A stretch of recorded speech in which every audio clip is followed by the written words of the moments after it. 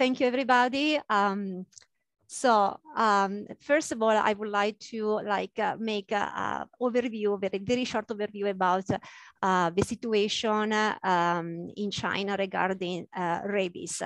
And China, as many of you probably know, it's like the second country after India to hold the highest number of incidents of human rabies every year. And you know, it is estimated that almost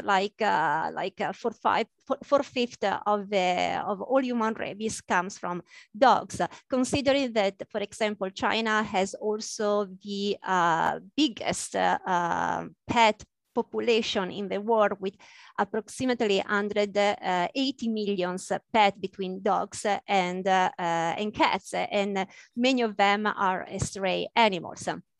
And the reason, main reason of this still a high incidence of rabies in the country is because still not everybody is vaccinating the dog. Well, in the big cities, of course, you have more communication, education, so people have a tendency to take their pets to the veterinarian and therefore, you know, having them vaccinated. But when we go outside in the countryside, that is very difficult. And China is a big country with some regions where, you know, there is no veterinary coverage. And a study in particular also have assessed that, found out that human rabies also has a seasonal trend, and in particular with the number of cases like rising during in spring and in winter. There was an interesting study that tried to estimate, it was done in 2015, they tried to estimate the how rabies can impact on the economy of the country worldwide, and in particular regarding China, it was very interesting to see that, for example, the number of human death per year were like around 6,000, but the actual estimation of a possible real number of human rabies could be like much bigger, around 300,000.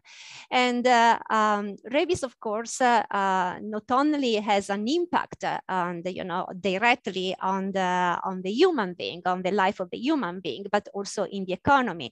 And in particular, it was interesting to observe that, for example, in the livestock industry in China, there is quite big impact of rabies on the farm animals.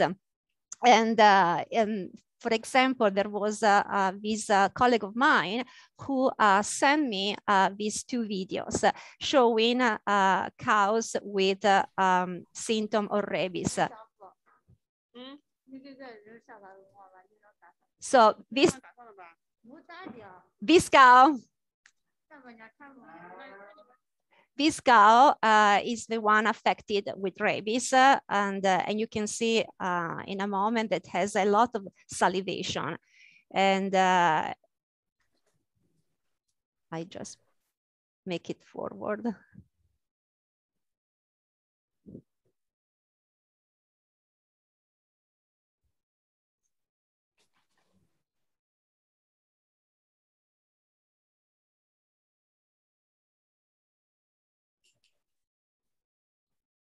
Sorry, it's very slow.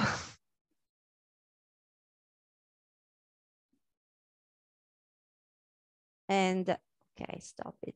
Stop this one. And then this one, it's another one where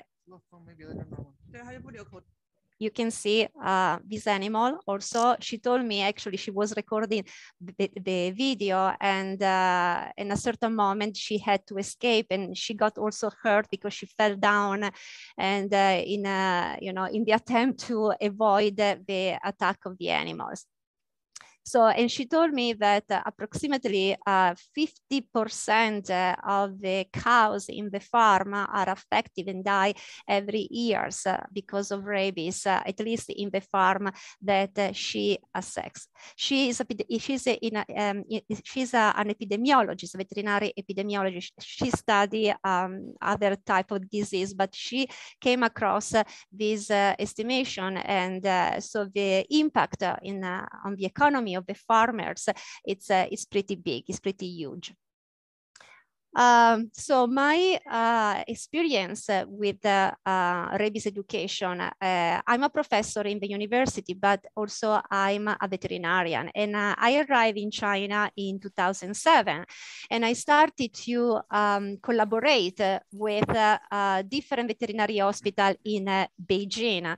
And suddenly I started to get information that cases of rabies of human, of people dying for rabies in Beijing were happening every year. And in particular, it was very interesting that I remember in 2007, 2008, and 2009, at the beginning, the first 2 months, of each year, there was came out news about 3, 4, or 5 people dying of rabies, and we are talking about Beijing. Of course, it's 20 million people. It's a city of 20 million people, so 5 people is very little. But for me, it was like huge, thinking that a modern city, in a big city, still people could die for rabies.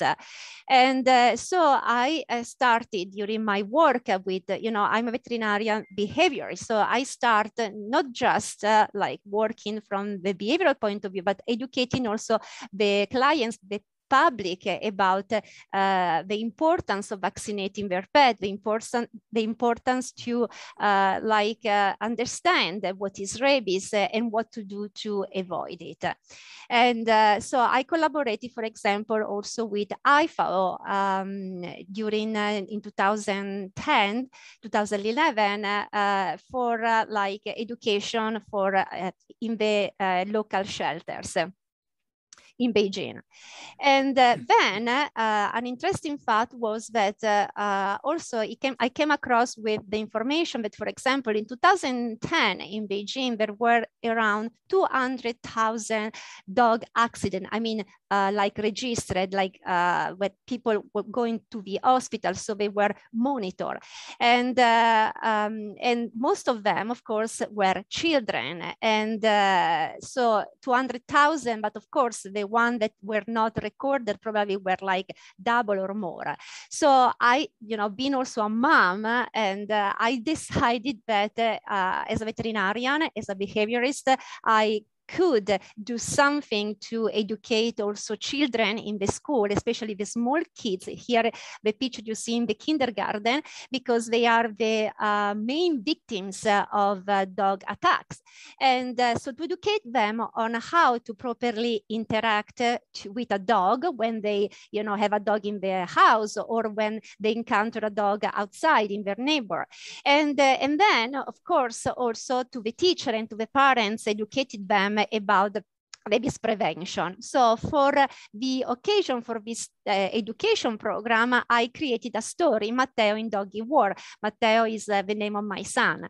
At that time, he was around 2 years old, and he was thrilled, of course, to have a story about, about him and a dog. And the story basically was used to introduce the children to the subject on how to behave around dogs. And of course, in the story, there is a kid who doesn't understand the body language of a dog, and it gets bitten. And of course, he has to go to the hospital and, and get the vaccination, and also the dog. So, but then, okay, the book talks about on how you can recognize when actually a dog is happy to encounter you, or when a dog, is better to just leave him alone. And the book was published in 2017, so many years later, and is on Amazon. But basically, I used this book during my educational program.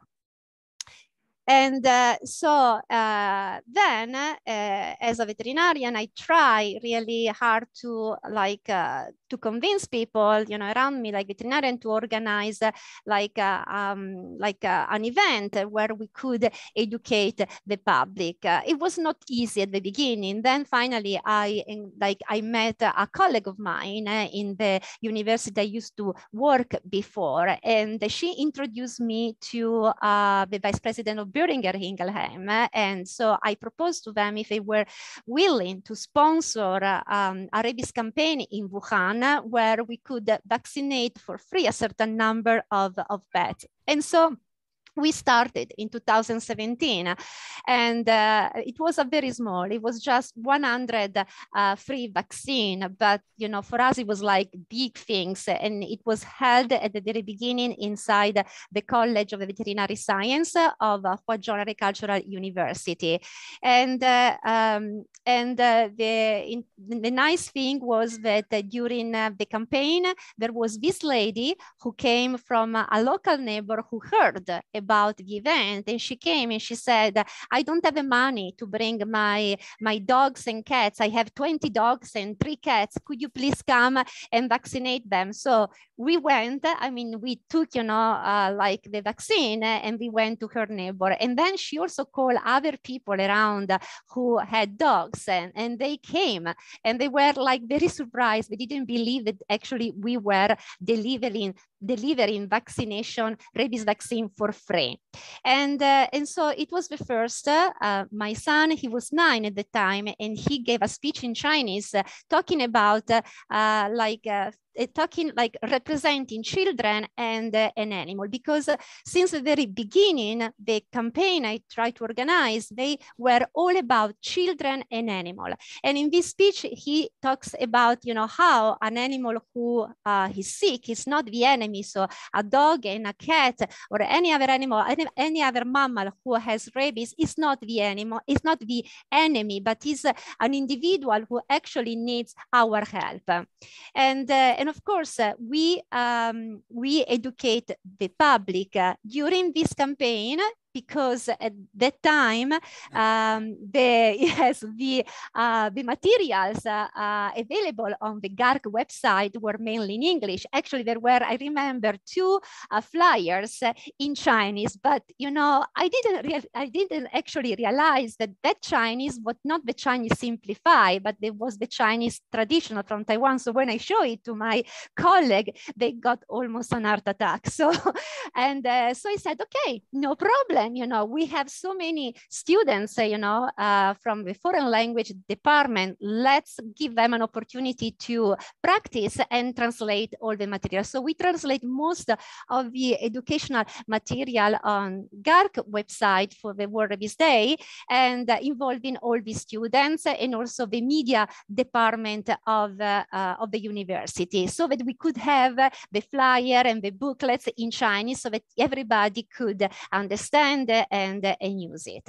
So, and that was the first rabies campaign. And of course, with the years, we grew a little bit. I mean, I'm not an NGO. I'm a professor from the university and a veterinarian. And as a veterinarian, I felt to have the duty to help my communities around me. So what actually I did is like knocking at the doors of the veterinarians and asking if they were interested to host a rabies campaign. And so at the moment we have 2 veterinary hospitals in Wuhan, like it's a veterinary, like a chain of veterinary hospital, who actually were interested to like host the campaign each year. So 2018, 2019, we had 2 campaigns. In 2020, another one. And every year, Boehringer's offer a certain number of vaccine. And then the nice thing was that the veterinary hospital also like offer for free like the same or more, the same amount of rabies vaccine or even more compared to the one like offered by the company, in a way that if there were like 200 people or 300 people who came on the rabies campaign side, they still could get a free rabies shot. And as I said, the rabies campaign is all about the community. So the nice things I had is that actually people start to realize that we organize this event, and they start to contact me, say, hey, I would like, I'm a teacher from the school, and I would like my students involved in your event. They can come and talk about their experience of rescuing animal, and also the Wuhan Small Animal Protection Association participated. And so different people who could bring something and help in organizing this event and to educate also the rest of the community, they participate. And the interesting thing was, which I'm very happy about, that every year, even though I don't, at the beginning, maybe I don't say immediately, hey, we are going to start to organize the next rabies campaign, I have these people from the community, also new one, who contact me, say, hey, are you going to do the rabies campaign also this year? Because I would like to help.